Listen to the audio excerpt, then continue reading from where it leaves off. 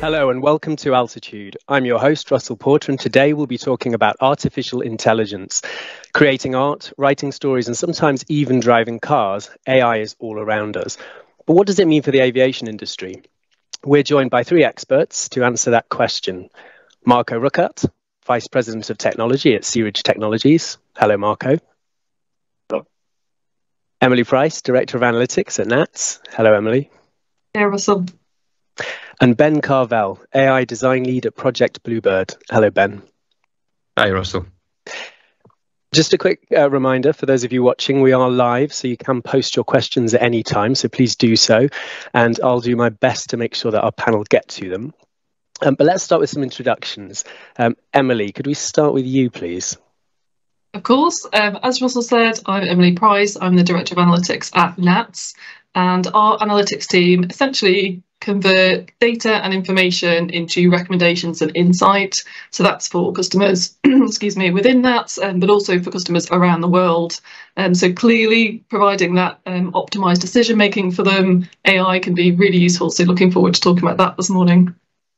Thanks, Emily, and welcome to Altitude. And Marco. Yeah, hi, Russell. Thanks for introducing me. My name is Marco Ruckert. I'm the Vice President of Technology at Seeridge Technologies. So my role really sees me oversee the software development and anything technology that goes into our operational systems and our research and development and innovation systems with our customers worldwide. Focused mostly on digital towers, but we also have some airport systems. Thanks, Marco. And also thank you for taking the time to join us from across the Atlantic today. Yeah. And Ben. Hi, Russell. Yeah, hi, I'm Ben Carvell. I'm one of the leads on Project Bluebird. Project Bluebird's a really exciting collaboration between NATS and the Alan Turing Institute and Exeter and Cambridge universities looking at applications of AI for tactical control. Fantastic. Welcome all to Altitude. Great set of introductions there, and I'm really excited about this episode. It's definitely a topic that's in the media at the moment. Marco, could we start with you, please? And could you tell us a little bit more about sort of Seeridge Technologies and really what AI means in the context of your business? Yeah, for sure. So Seeridge Technologies is a private company. We're headquartered in Ottawa, Canada. We are now 100% owned by NATS, so we are a very happy member of the NATS group. What we mostly do is our core technology is for digital tower. So you can imagine digital towers as we install CCTV cameras at strategic locations around aerodromes. We stitch those cameras together, and then we will provide either remote control of that aerodrome, or we, for larger hub airports, we also provide a hybrid digital tower where we bring video into the tower to enhance the visual line of sight. For air traffic controllers, we also apply that same technology to airport operations. For example, we have some installations in the US where we do virtual ramp control using the same technology. So in our context, AI really means machine learning. We use machine learning to train different models on the vast amount of data set that we have access to with our customers. Predominantly, we use it in the visual domain. So we started using that about 2016 with the sort of coming up of ImageNet. We started looking at using AI to recognize objects, aircraft, vehicles in images, and then drive some intelligence and improve the visual tracking capabilities of our systems. Fantastic. Thank you, Marco. You mentioned digital towers there. How many around the world are using that type of technology? How many airports? Digital towers overall, I know we have about 50 customers globally. There are some other competing companies as well. So I would probably guesstimate around 100 installations between POCs and full operational systems. There's probably 100 digital towers around the world. I've also heard about something called Amy. Is Amy a person or a technology? Can you tell me a little bit more? Yeah, so we when we first started with AI, we wanted to come up with a unified brand for anything with AI. I mentioned a bit the visual spectrum that we use, so using AI for visual analysis, but we also have models that are trained on surveillance data.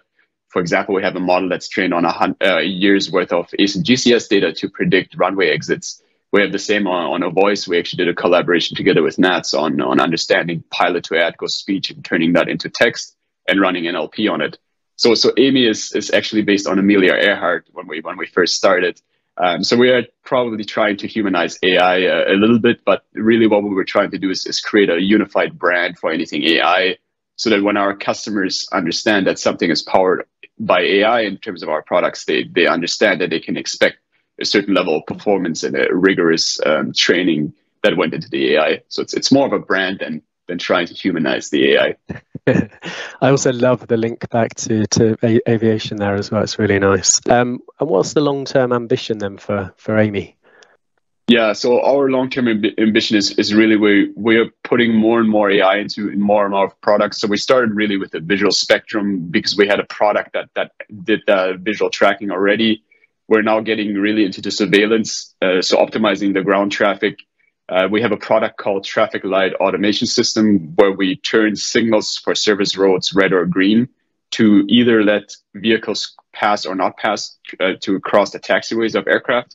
So we're trying to combine a lot of the different data domains. So doing that on a visual aspect lets you sort of turn the traffic lights on and off as you see it. But if you can then also listen to the RT between the pilot and the ATCO, you can understand clearances given before the aircraft is actually turning or not turning. So if we're supposed to turn into taxiway Charlie, but there's a clearance, a last minute change, we wouldn't want to turn that service road red to impede flow of traffic if we know that the aircraft is actually taking a different route. So it allows us to have a bit more of a time horizon on decision and really ensure not only safety, which is number one, but we also want to make sure that the big hub airports have an efficiency so they can serve more customers and increase their capacity. So the long-term ambition, really, to summarize, is we want to be able to help the aviation industry scale back to even beyond pre-pandemic levels, but doing that in a way to allow the human operators to be more efficient and control more traffic and increase the capacity. Thanks, Marco. And as Amy's being used, help me out here a little bit then, is Amy learning from the data that is kind of building up in the system? And I guess, are you seeing better decisions being made, I guess, is the outcome? Yeah, that's a great question. So we have definitely seen that when we train Amy from different sites, that it is able that the AI model is really able to generalize better. So for example, if we started with aircraft only that have the Air Canada livery in our first POCs in Canada, injecting some different types of aircraft from Emirates, from Lufthansa, really allows the AI to generalize more and not only learn the colors of Air Canada. So we're really seeing that training data, the more broad it becomes, the more diverse the training data becomes, the better the AI model becomes. One big distinction I want to make sure is that the audience understands is we don't have the AI actually learning during the operation. So what we do is we train the model, we freeze the model, we run certain tests of performance, and we do our safety assurance on that. So we want to make sure that we don't have a situation where you have the input coming into the model and you can get two different results coming out. So we make sure that the model is frozen, it doesn't learn during the operation, because that would be quite a challenge to get that to the safety regulator. Thanks, Marco. So talking of complex models, Ben, I've been reading about Project Bluebird and its mission to create a digital twin of UK airspace. Can you tell us a little bit more about Bluebird, please? Yeah, thanks, Russell. Yeah, I certainly can. So as I mentioned before, so Bluebird's a big collaboration research project. It's 5 years in duration. We're currently a couple of years in, with the partners being NATS as the industry partner, and then the Alan Turing Institute up in London being the National Institute for AI, and Exeter University, Cambridge University, all working together on this problem of how you might start to apply artificial intelligence to the task of tactical air traffic control. So in short, the program's split into 3 primary pillars, or we call them themes. So we've got 3 research themes. The first of which is the construction of the digital twin that you mentioned. So the best way to describe that is it's a simulator, but it's a simulator that's as close to the real world as we can get. So we take advantage of all our data, embed that within it, and try and get a simulator that's as close to the real world as we can. So that's our first theme. The second one is the construction of artificially intelligent agents to then go and control traffic within that simulated environment. So that's the theme 2. That's what I'm the lead on. And then the final theme is one which I think we'll touch on together quite a bit later, which is all about trust, explainability, and how you start to embed those kind of values in these kind of systems. So we're trying to make sure we've got all the bases covered, essentially. So we've got the simulated environment, the agents within it, and then how we start to embed trust and explainability within them. Thanks, Ben. When you mention agents there, I can't help but think about the film iRobot, which I know is obviously based on a book as well. But, you know, with human-like robots working kind of hand in hand with human air traffic controllers, are you building robots? Not quite, although maybe that would help making them a bit more relatable. I don't know, maybe we should look into that. But I think one of the big challenges with this is how you make these systems a bit more understandable and relatable and able to look into exactly what they're doing. So they're just computer programs at the moment, but we've put a lot of effort into the interfaces, which we can understand the processes that they're, the things that they're doing, the way that they're controlling traffic in this environment, essentially. So we ran some simulations over the summer, and we put a lot of effort into creating some interfaces that look like essentially what you'd see if you were to walk into operation. So you've got radar screens, you've got strip information displays that tell you about the aircraft that are being controlled, and then you've got other panels that link directly into the agents that we're building that'll tell you what they're up to. So it'll give you a list of the actions they're performing, and you can also go and perhaps interrogate the plans that they're making for aircraft. So that's kind of the way we interact them with at the moment. It is through a computer, but we're trying to make it as easy as possible to understand what's happening. And how does their decision making and planning compare to an actual air traffic controller? Then have you done that analysis? Have you verified that? Yeah, absolutely. So I mentioned the simulations we've run over the summer. That was kind of the key part of that, was to start bringing some of that operational expertise into the loop of this process, so that we're not just off doing research in isolation.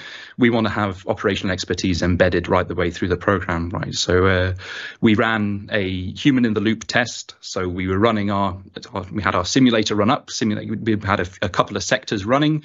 And on the one hand, you've got an agent controlling one sector alongside one of our real ATCOs controlling the other sector.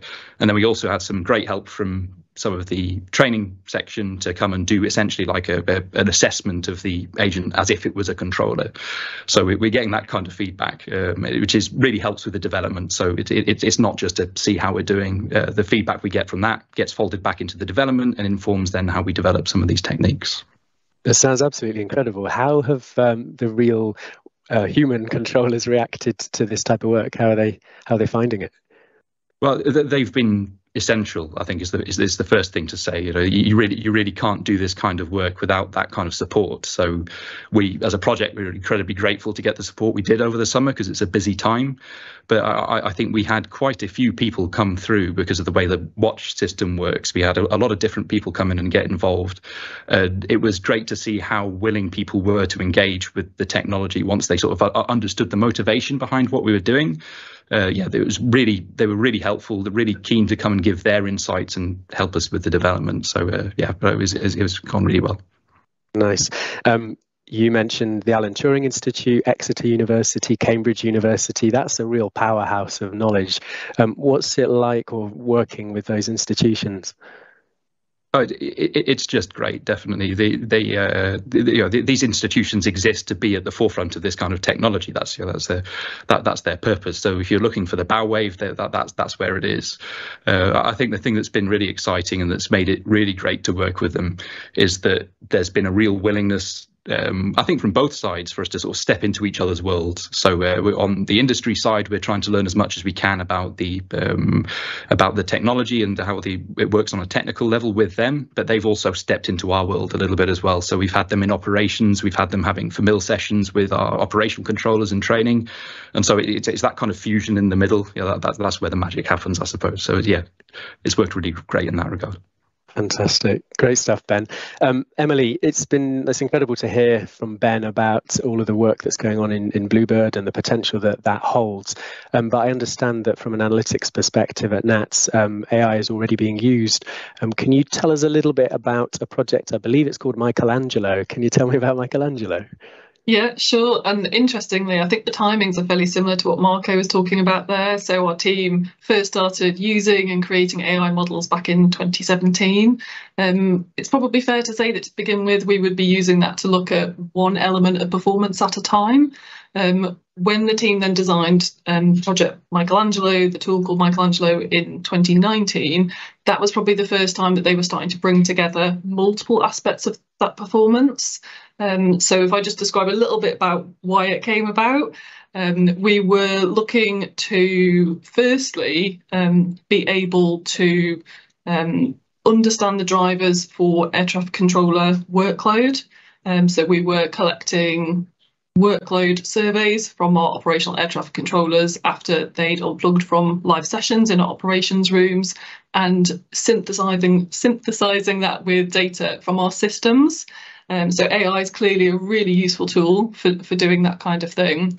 And not only were we able to predict the workload based on using that systems data and using those techniques, we were also then able to extend it to use that predicted workload to then further predict the safety, the environmental aspects and the service elements of what we deliver. So on the regulated side, our typical regulated metrics revolve around those three things. So it's become a really powerful tool, especially in our portfolio projects that we're bringing in as a business, to be able to assess the impact of a single change, whether to airspace or to a system, on all of those aspects at once. So on the regulated metrics, but also on that impact to the human. And so I think that's a really interesting shift within that 2-year period, and to go from looking at one element to looking at all of it together. Yeah, that's a really holistic view, isn't it? So am I right in thinking then that Michelangelo allows you to kind of think about how the tech comes together ahead of deployment then? Or yeah, okay. And absolutely. So it could be 6 months ahead, it could be 6 years ahead, and helping that portfolio team work out, are their plans sufficient? Are they necessary? Are we potentially going to be over delivering in one area? And also the timing, what would be optimal, as you say? And where did the name come from? Funnily enough, it's exactly what you described it as, Russell, the big picture. So if you're familiar with the painter Michelangelo, he's got some huge paintings. And my understanding from the team at the time was they named it as being a big picture, but part of an even bigger picture. So some of those Michelangelo paintings within themselves, but actually part of a much bigger picture on chapel ceilings, for example. Yeah, that's fantastic. Your team are also involved in the development of the demand capacity balancer. Not such a nice name, but I gather a really interesting piece of technology. What does it do? Tell us a little bit more. Yeah, so it's, rather than the regulator side of the business, it operates in the airports domain. Although the name isn't quite as catchy, it does exactly what it says on the tin. So it's there to balance the demand for aircraft coming in and out of an airport with the capacity that you have. So the capacity is fairly finite. So how do we help people to balance those two really efficiently?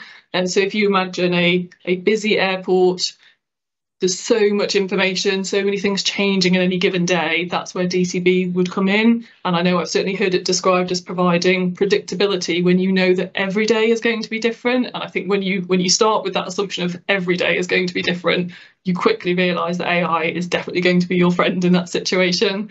And so again, similar time frames, the team had put together those algorithms back in 2017. We worked with our partners, Frequentis, Orthogon, to develop them further, and rolled out that tool initially to Heathrow Airport. So listeners will know that that's a particularly busy airport in the UK, and the fact that those operational efficiency cell staff are using that today to help them make those really confident decisions. So it takes in, similar to what Marco said, years worth of historic data. It's trained on that, it learns from that, but you're then matching that with your near real-time data that's coming in. So as you from anybody that's been on a flight, that delays can occur from anything from weather to passengers being late to a gate to regulations elsewhere in the network. So the fact it's able to take in all of that information but turn it into something that ops efficiency cell staff member can use to make decisions. So it's ultimately helping them decide, do I need to intervene? How do I smooth what I'm expecting to see for the day? And it's actually allowing them to trade off lots of different options at once. So you can have up to 10 different options, and that runs from what's going to happen today out to what's going to happen 6 months from now. So a really flexible, proactive tool that's crucially helping them get the most of what they have in terms of capacity, and providing better service to the airlines, It's great from a passenger point of view, reducing environmental impact, for example, by reducing the delay. And ultimately back to that predictability. So if those staff are more confident in knowing what's going to happen that day, they won't need to make as many cancellations, for example, just in case. So really powerful tool that operates over that really wide time span. Thank you, Emily. And Marco, do you see some of the benefits that Emily's talked about there in some of the applications that you have with Searidge? Yeah, absolutely. I think that what Emily mentioned, especially about the emissions, that is one of our goals as well. What we're really trying to do is make the operation much more predictable. So we try to increase that time window of decision so that you don't have to go to the conservative approach and say, I'm going to cancel some flights, I'm going to divert to different routes. But I build up the confidence into the tool so that I trust the decisions and the recommendations that it made. So, for example, we have an installation in the Middle East where we use our traffic light automation system. And we, instead of going fully automated and just letting the human be the supervisor at the beginning, we went to a semi-automated state where the human had to confirm all the recommendations from the AI. So that really let us build up the trust from the users. We're coming in and we're installing a system, but it's still the user in the end that is responsible for the safe movement of aircraft on the surface. So it was really essential to bring them along the journey, involve them in workshops early on, make sure the UI, just like Ben mentioned, shows them under the hood. It can't just be the final decision, but do you see the AI actually making the decision? And is there a chance it's making it based on glare on the aircraft or not? And if you can look a little bit under the hood, it just gives the user a lot more confidence in the decisions that are made. I'm getting a very clear picture of a very kind of careful, stepwise approach to the adoption of AI in aviation. That's consistent? I'm seeing lots of nodding heads there. Yeah, great stuff. Because I've asked about names, Michelangelo and Amy, I think I missed asking Ben about where Bluebird comes from. That's a good question. Or is it an unknown? I wish I had a grand story to tell you, but the answer is that we just, being aviation, you naturally lead towards, it's nice to have birds' names for everything. So it actually isn't just the project itself. All the little elements that sit underneath it, they all get their own little bird name as well. So the simulator package is called Starling, and then every time somebody creates a new agent, that'll take a name as well. So our best one at the moment is Falcon, because it's a good evocative name for an agent. But then we've also got there's a magpie agent, there's a puffin. Any different approach gets another name. So that's it really. It's just leaning into the whole nice things that fly. I love it. I'm glad I asked. Thank you. But sticking with you, Ben, I've been reading some of your quotes, and you said that artificial intelligence is really what we use when nothing else will work. Can you expand upon that for me? Yeah, absolutely. So it's almost, this is just a slight cautionary thing, really. I think everybody here has a belief in the power of AI to do some really incredible things. It does come with some caveats, and it's things that I'll chuck over to Marco shortly on this one. I think would be good. That if you're going to use this technology, then there are caveats to making use of it in the areas of both explainability and in regulation that you just need to be aware of when you're choosing to make use of it. So all that quote's meant to say is that if there are other things that can work, if you've got simpler approaches which are going to work just fine, then go use those. It's fine. That's okay. But if you get to the point where those traditional approaches aren't helping you, then it's worth maybe taking a look at some of these more advanced techniques, with the understanding that then you've got that burden of maybe it being a bit more challenging to explain exactly what that model's doing, and also that the regulatory frameworks you then try to fit in with tend to be less mature, essentially. So that's it's reflected in the way that we're approaching things in Bluebird. So I mentioned we've got a little family of agents now, all with their own little names. The reason for that is that we're not just looking at the stuff that makes the news, we're also looking at some more traditional approaches as well. So essentially like rules-based approaches that you might have seen plenty of time ago, just to see how far we can get. And naturally, the thing you come up against is issues of scalability, dealing with uncertainty, the kind of thing that we then try to rely on some of these more modern technologies for. But you just need to be certain where you need to use it, because it is a bit of a double-edged sword. You come up against those issues that I mentioned. So, yeah, thanks, Ben. In there, you used the word explainability.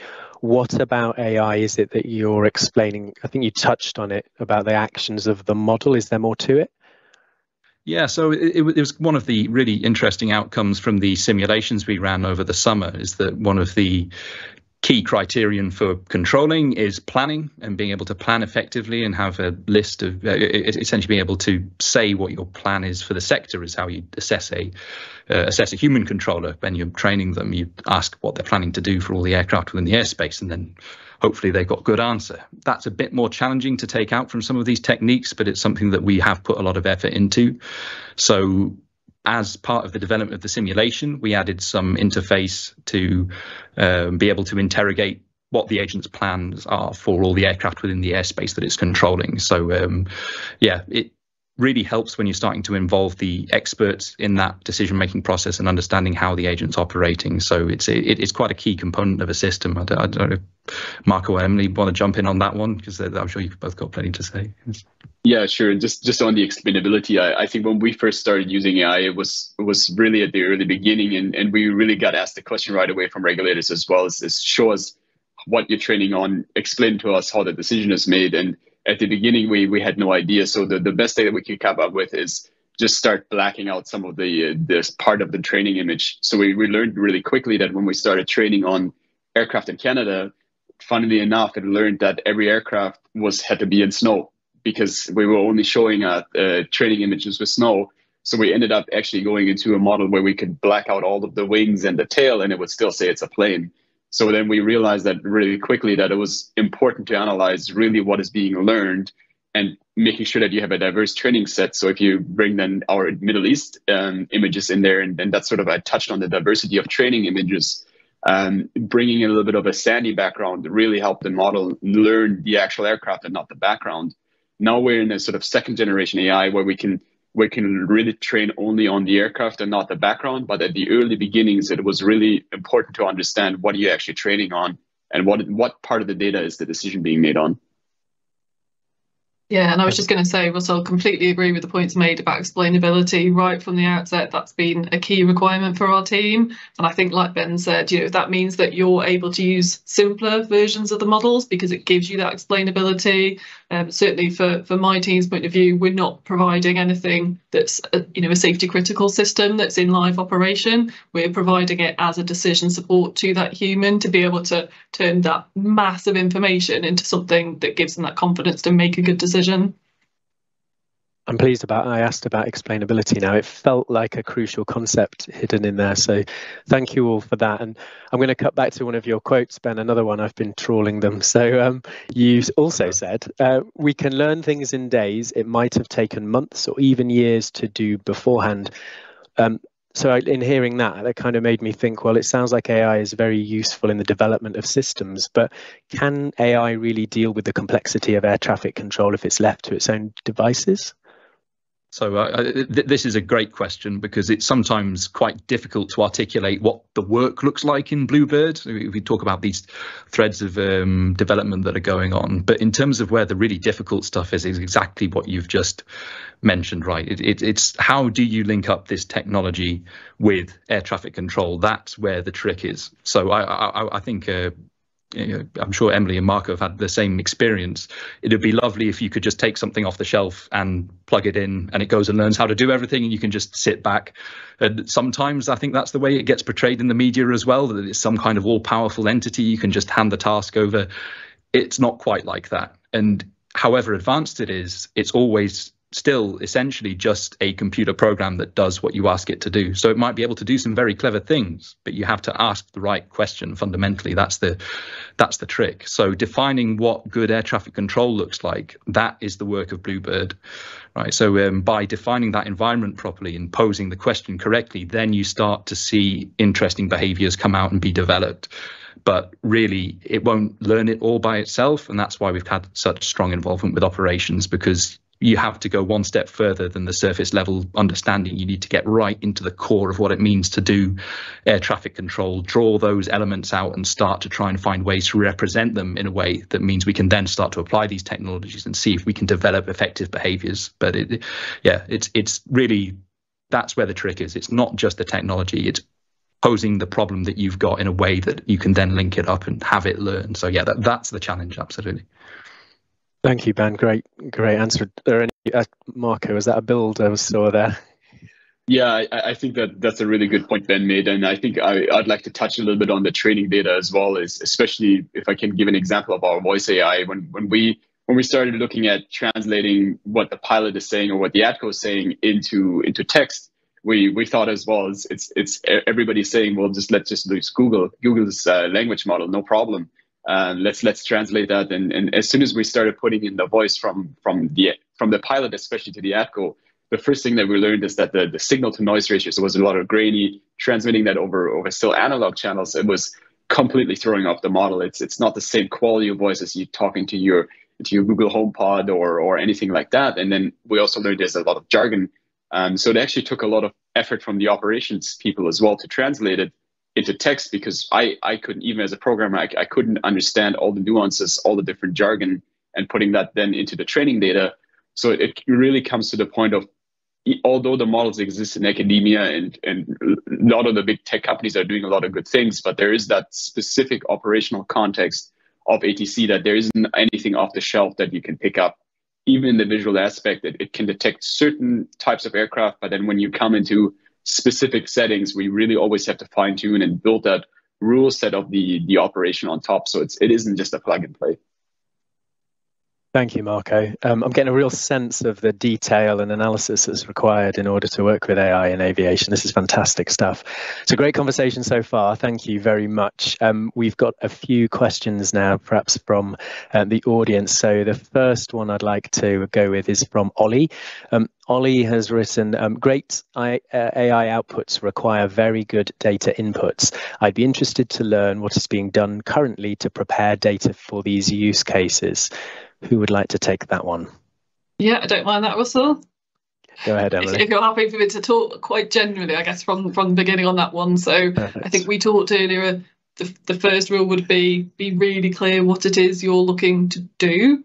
So depending on what your question is you're trying to solve, you may select different data. For example, we're very lucky in our team that we have great access to high quality data, and Ben, I'm sure, uses lots of similar data. But what that means is, because we're not just using AI for all of our pieces of work, we have those subject matter experts that are using the data, they understand it, they've built up that trust. So actually that kind of gives you that fast forward when you're using it in some of your AI programs. So I would say if people don't have those SMEs, then reach out to other people, whether that's in your business or outside. I think checking also that you're going to have those inputs when you're actually running your model in real life. So for example, if you're using weather data, you don't train it to expect data every second if it's only being updated every half an hour, for example. But I think probably the most critical thing when it comes to data is sense checking, validating. Does it make sense? And does it make sense not just from people who are in that technical space, but those end users that you're ultimately delivering it to? Thank you, Emily. Perfect answer. Next question from Jedediah. Similar to autonomous driving, simpler environments are usually a lot more achievable for AI agents, i.e. motorways to city driving. Do we see a similar effect in ACM? Great question. I'll happily jump in on that one if that's all right, Russell. Go ahead, Ben. Yeah. It's an insightful question, definitely.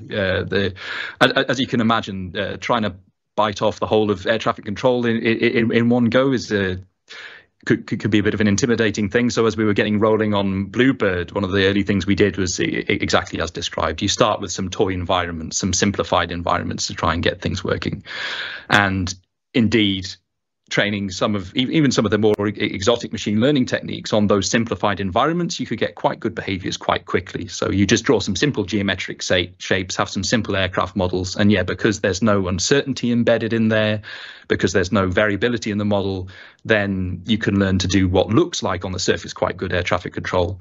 Now that was one of the motivators that then pushed us to go and start using real world data for the sims that we've just run over the summer. So we had a real big push to try and get towards something that was a bit more representative, and then you start getting into the real meat of the problem, which lives in those uncertainties that you have to deal with in the data. So Yeah, it's absolutely a very relevant question to ask. Yeah, you have to get the fidelity to a certain level before you're getting feedback that's actually meaningful. And I think that by like Emily said, take advantage of our operational data sources and the pedigree that comes with those. And yeah, you can start to get closer to the real world.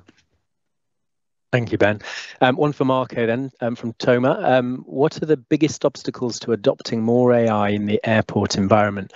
Will AI be allowed to continue to learn after deploying or only at the development stage? I think you touched on this ever so slightly earlier, didn't you? Yeah, for sure. So I think I can make another point. So for sure, we freeze the model when it's getting deployed into the operation. But we do, just like with any other software where we would do a security patch, we do sort of periodically make sure that the operation is still running at an acceptable level, and we then release model updates. We go through the normal ATM release procedure where we do a regression test, rollout test, reliability test. So it's just another software component in that sense, but we do continuously make sure that it's performing at the level that is acceptable to the operation.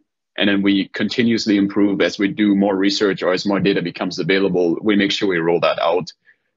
So, for example, one example I can draw on together with NATS is we had a hold line surveillance system that's actually running in Heathrow right now in a pseudo operational sense. So that means it's not actually feeding to the live air traffic control tower cab, but it's running in parallel to the operation and almost what Ben was describing, sort of in the human in the loop test, where we run it in parallel and we show that output and make sure that the human can validate that is a correct decision.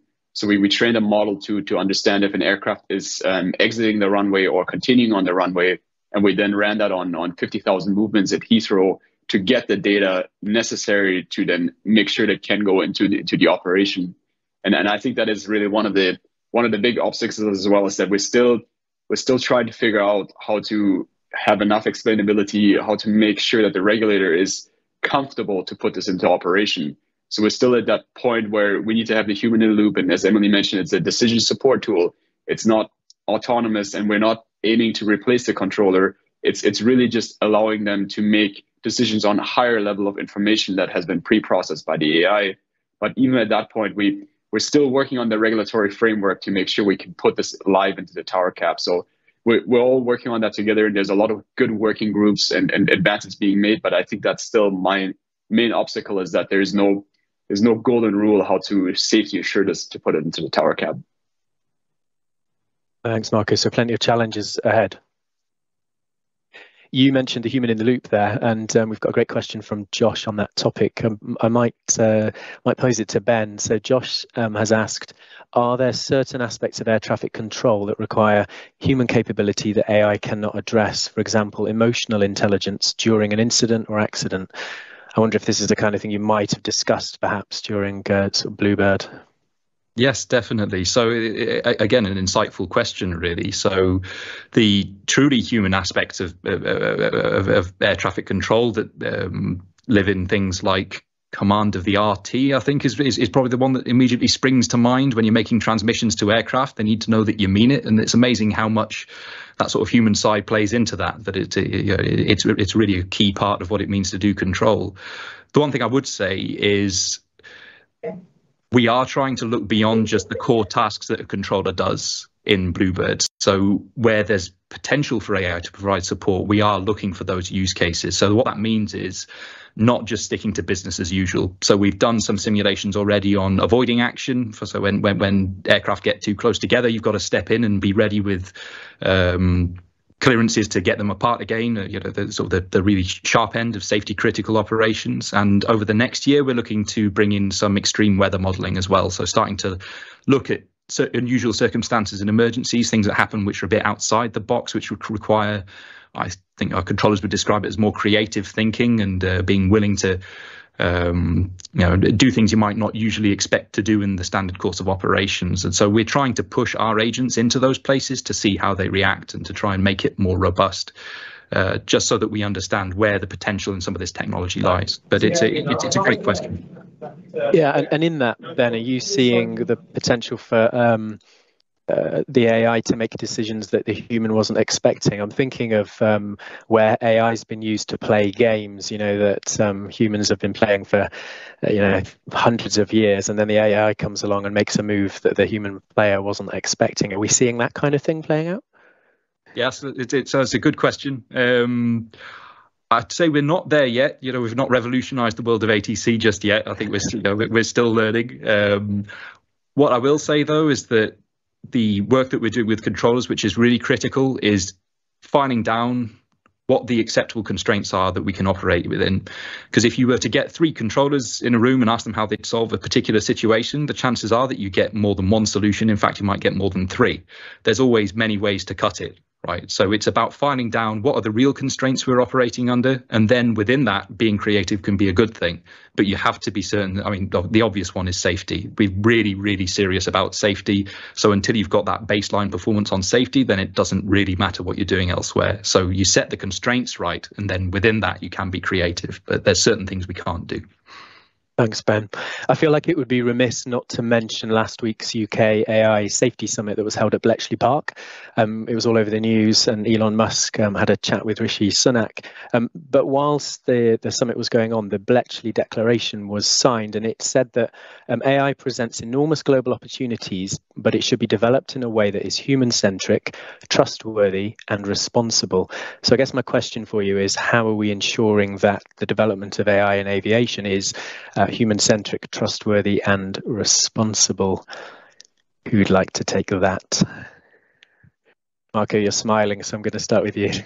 Sure, I can certainly talk a little bit about that, and I think that goes back to the example that I talked about our traffic light automation system, making sure that the human was in the loop as we were doing the reliability testing, making sure that they become comfortable with the decisions before they're fully autonomous and they have to deal with a whole new system. So I think that that's sort of the human-centric, making sure that we run those shadow modes and we make sure that the human has a visibility of the decision under the hood. I think that that's really the human-centric part. Ensuring safety is a really important one, and that really comes only through running it. And we still, in all of our systems, have a big red button that if the controller feels that the decision being made that are in sort of the outside the box, like Ben talked about, there's a weather event, there's certain actors on the traffic, surface traffic, that do things that they don't normally do, there's still a big red button that says, look, I'm taking control again. I, as a supervisor, say that there's a human in the loop that needs to step in and make sure that safety is ensured. So that safety is always number one. And when we make sure that there's that ability for the human to intervene when they need to. Thank you. Linked to that, and something that I think you've all touched on, is aviation regulation, but there's a really good question that's come through from Peter. Peter's touched upon AI regulation, saying that it's been in the news a lot recently. So how does all of that affect or relate to your work? Emily, would you like to take this one? Yeah, I suppose the short answer is, as my team aren't providing safety critical AI tools now, it doesn't affect us yet. However, we are keeping abreast of what is going on and what may develop to make sure that even if we're not ahead of it, we're ready for it as much as we can be. I think one other interesting angle for that is, Marco especially talked about the regulatory side, and you can imagine with the pace that AI is developing at the moment, the need for your regulators to understand the concepts of AI, as well as that safety case, in our case, that we'd be putting forward, that's potentially going to be quite a crunch in terms of it isn't necessarily a widespread skill set or knowledge base now. So I think that'll be really interesting to see how our respective regulators, not just in aviation, but in all sorts of fields, deal with that. Thanks, Emily. And can I stick with you for a moment? Because during the safety summit, when Elon met with Rishi, Elon said that AI will mean that people no longer need to work. So I'm curious, what's the direction that you're suggesting for AI at NATS in the much longer term? So I think that's probably quite a over-optimistic view, if I'm honest. While a 7-day weekend would be great, I really don't think that that's probably where we're going to be heading. I think if I think about it within a NATS context, we spoke earlier about, be really clear what you're trying to use AI for. For us, we would be saying, what are those big challenges, the things that are really difficult, if not impossible, for a human to do? Let's use the AI technology in those spaces. So things that, as I say, are hard, they're difficult, or they're just mundane and not good use of your time. I think they're quite different scenarios, but that's where I would be suggesting we'd be best placed to use AI. So therefore, I guess I'm extrapolating from that and thinking AI isn't going to do every job. Some of those, I don't think it physically will be, stopping somebody from burgling your house or rescuing you from a sinking ship, for example. And some of the things will be culturally unacceptable, and we actually wouldn't feel comfortable with AI doing those things. So I think it's great that he's thrown that out there to prompt some thoughts. I guess I'm not in the same headspace at the moment. Thanks, Emily. And perhaps, I guess, a challenge that faces AI adoption really broadly has been raised in a question from Chetan. So Chetan has asked, what are the information security challenges adopting AI in the aviation industry, and how do we mitigate them? Marco, let's go with you to start with. Yeah, that. sure. Sure, I can talk to that. I mean, cybersecurity and information security is becoming more and more of a challenge in all ATM systems. So we used to say everything's locked away. It's in a private network. Nobody can ever touch it unless you have security clearance. That's not really true anymore, because we're connecting things to the internet. We need to make sure that everything is cybersecurity patched. So the overall ATM system thinking is changing, that the system isn't frozen for 10 years. We used to produce one radar system. There's still radar systems from the 60s running. That isn't the case anymore. We need to continuously change, and that translates a little bit into the AI as well, where we need to make sure that the AI is connected to the systems in a cybersecure way. So when we connect it to an operational, so for example, an ATM system that had flight strips, we have to go through a rigorous security risk assessment process like we would with any other system. One thing that is unique to AI is definitely the whole conversation about who owns the data that goes in, so the training data. So there's a whole debate about ChatGPT and other AI techniques that who really owns the training data, who owns the model comes out, and that's probably going to become a challenge going forward when we talk about airports owning a lot of the data, and system providers providing information back to them and AI models back to them. So that whole part of making sure that commercially sensitive data and operational data is safeguarded in a way that can't be extracted out of models and given to competitors or really leaked on the internet. I think that is a bit unique to the AI setting when it comes to information security. Thanks, Marco. And changing tack ever so slightly, perhaps for our last question, because I had a feeling that the chat would run away with us. It's such an exciting topic. Eurocontrol have said that artificial intelligence has the potential to tackle the challenge of making aviation more environmentally sustainable. How can it help? Because we've talked a lot about efficiencies, which I guess in turn feeds the sustainability angle. But who can help me out with this one? Ben, you were looking like you were about to say something there. Let's go with you, Ben. Yeah, no, I think this is a really nice one. So I spoke a little earlier about how we have to try and represent all these objectives for air traffic control in order to effectively train automated approaches. This is one where I think NATS actually has a lot of pedigree. So out of the work that Emily's team, there's significant work done on understanding our environmental performance and what efficiency means, fuel burn, all this kind of thing. And if you have rigorous objectives defined that can describe what good performance looks like, then that's something you can then introduce into a model as one of the objectives. So I'd say representing safety is a real challenge, but we've done a lot of the hard work already in terms of environmental performance, thanks to the work that goes on for in the ops analysis side. So what you have the potential to do if you're building a model that's looking at maybe the bigger picture of air traffic control, say for the whole of the UK, by introducing those kind of objectives and seeing how you might control if you were looking at the whole of the UK rather than just one specific sector, then you could maybe come up with tactical actions you can take on a local basis that improve the global performance, right? So this is the thing that's naturally quite hard to do. There's always the large scale traffic plan, and then there's the precise tactical actions that are taken within a sector. Something to bridge those gaps. That's something that's I would say isn't exactly there just yet, but with the application of some of these techniques and applying the right objectives, you could perhaps start to bridge that gap and say, right, well, what actions could I take in a local sense that's going to actually improve that global environmental picture?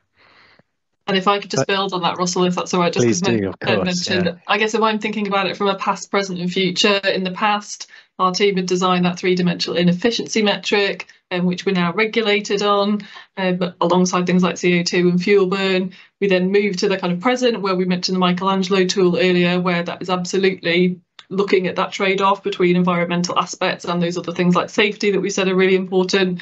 If I look forward to the future, I think, you know, AI can help us identify more opportunities. So looking, as Ben said, you know, not just within the UK, not just from an ANSP point of view, but that's exactly one of the things that AI is super capable of, is finding things as a human you wouldn't necessarily pick out, and trying to do that so that you can all, you know, reach that net zero target, for example, even more quickly than we first thought. Thank you, and thank you all. That is all that we've got time for today. It was a fascinating conversation. It's a really interesting picture that you've painted about AI and the future use of AI as well. So thank you, massive thanks. I hope you've all enjoyed this show. Thank you for posing some great questions. The show will be available on our YouTube channel, and please do keep an eye out on our socials for the next episode of Altitude. I think it could be supersonic, focused on Concorde. So thank you and goodbye.